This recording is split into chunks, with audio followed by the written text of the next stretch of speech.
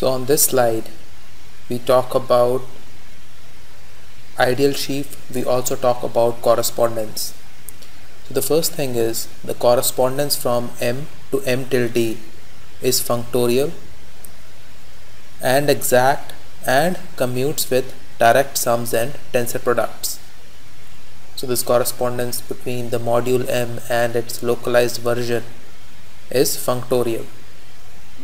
So everything here will essentially follow from the properties of the tensor product. So it is basically commutative algebra, and the best explanation of tensor products is given in Dummett and Foote. And so if you do not know about tensor products or you're feeling rusty about it, just open Dummett and Foote. It has beautiful examples and a very good explanation of it.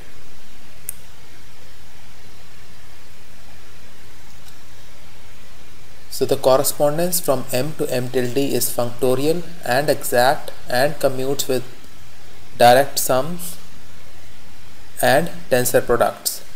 So again, this localization, this M tilde comes just from tensoring. So take M as a R module, then M tilde is nothing but M tensored with RF, where RF is nothing but R localized at, say, some element f of the ring R. So you have a map phi from M to N,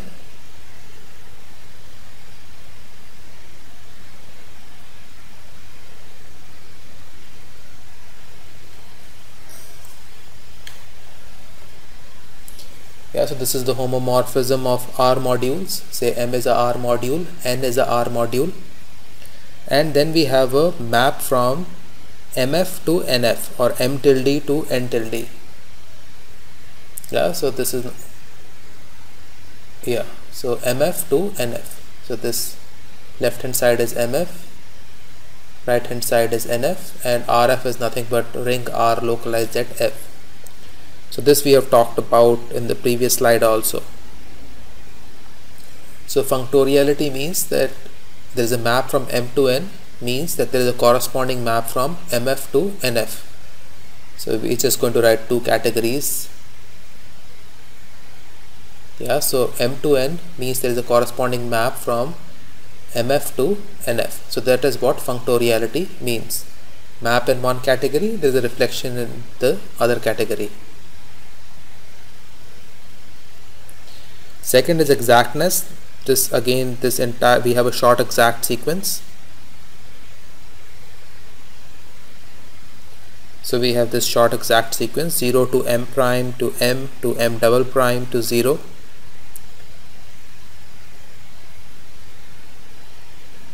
So if and only if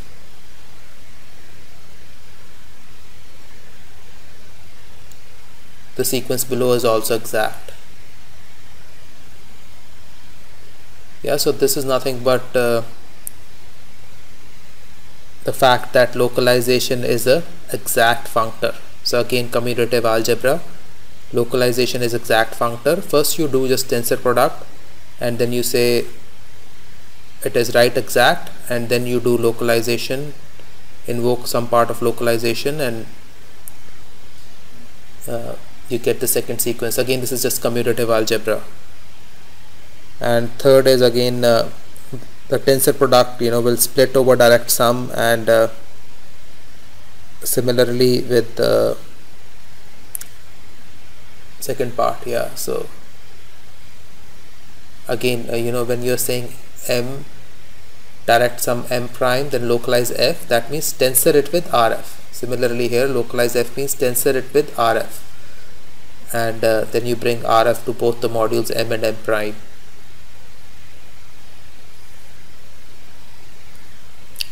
Now we come back to the ideal sheaf again. So we want to talk about exact sequence associated to a closed subset.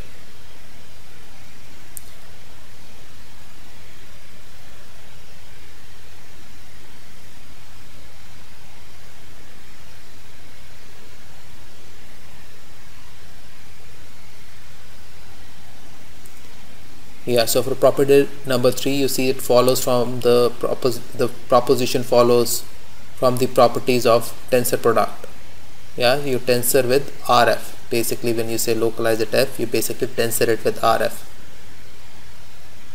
So now we want to talk about exact sequence associated to a closed subset V of, say, some variety V. Yeah, so V is a set cut out by a polynomial. I is the ideal associated with W in V, and this A is nothing but the, say, ring O of V. Yeah, so let me make this clear. This I is the ideal associated with W, and A is this. Yeah, so A is yeah, the reason why I'm writing A will be clear in a minute. So now you tensor it with RF, yeah, or localize it. So you put tildes on top of it, just like property number 2. Now this tildes is nothing but the ideal sheaf. Yeah, and this is nothing but the ideal sheaf. So you can check it on each of the open sets, because you are getting the functions in the denominator with the denominator as F. Yeah. So what you get is an ideal sheaf. This is O of V and this is O of W to 0. So this is important. Yeah. This is precisely what we have done before. That is how you define W. You basically from O of V you modulo out all the functions which lie in ideal associated with W. So you can check it on each of the open set, or you can just see via the tensor product. So another definition, we want to talk about quasi-coherent modules. So again you fix V comma O of V,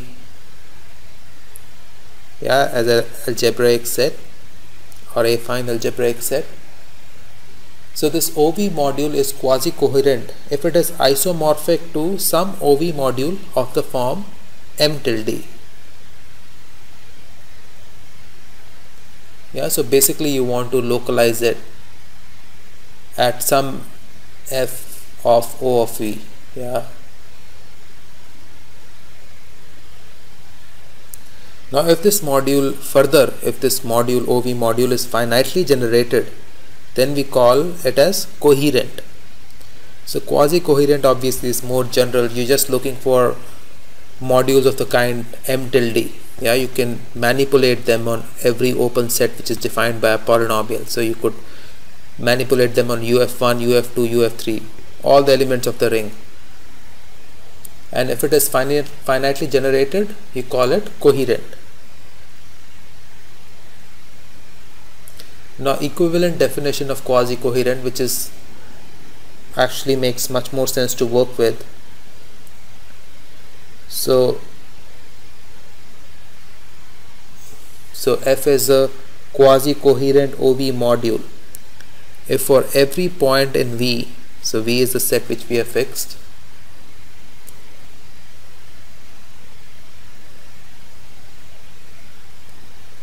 after all we are talking about OV module. So if every point of V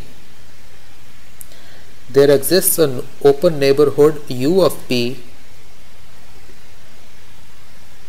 and an exact sequence of OV modules, which exact sequence I will just draw.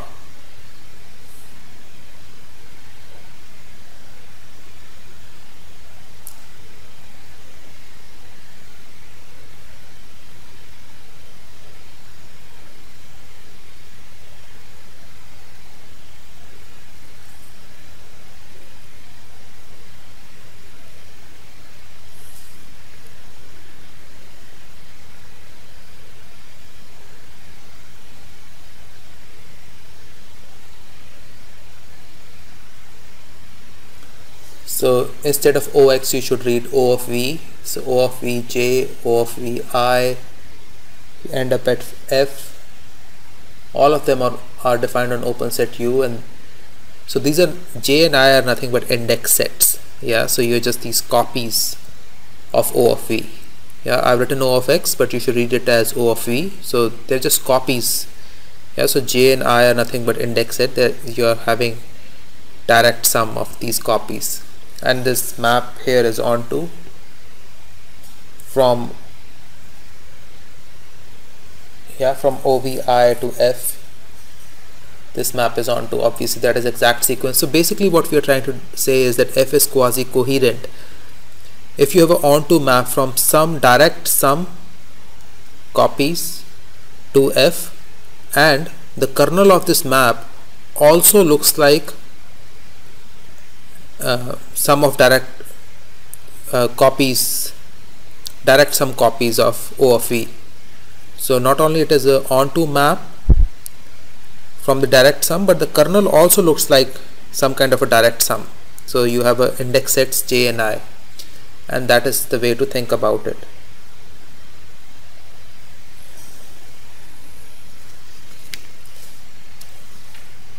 So now this quasi-coherent is a very local property. Yeah, so X is algebraic variety, F is a OX module, and F is quasi-coherent or respectively coherent if you have an affine covering of X. Yeah, F has an affine covering by these sets UI. Yeah, so you know the affine covering I have defined multiple times. You take elements of O of X and then start defining sets such that F of UI is quasi-coherent, respectively coherent on each of these sets. Yeah, so this coherence and quasi-coherence basically are local properties, and the best way to understand a quasi-coherent module is to think of it as a direct sum of copies of whatever module, whatever ring we want to talk about. Yeah, so now again you fix X as a variety, F and G be two quasi-coherent sheaves on O of X. Obviously F and G are both, so quasi-coherent sheaf is same as quasi-coherent module. Yeah, so again they have to be OX modules. Yeah, you fix the algebraic set X, F and G are quasi-coherent sheaves or quasi-coherent modules, quasi-coherent OX modules, because we have fixed the set X. So first is the tensor product. You see, you define it on every open set like this, and this implies that F tensor with G is also quasi-coherent. Again, quasi-coherence is a local property, and you can think of it as, you know, tensor product splitting over the direct sum.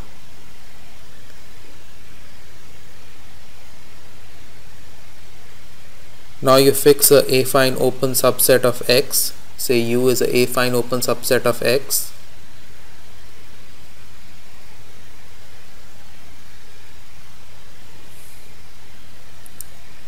Then you have F, tensor it with G. Yeah, take it on an open set U. Again, you know, tensoring it and taking it in an open set U is nothing but tensoring it with the localized ring, and basically you will get this again from the properties of the tensor product.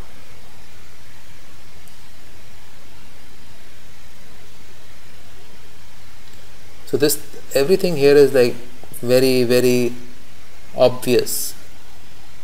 Yeah, you can actually derive everything just on faith and then look at the proofs in commutative algebra, in fact properties of tensor product.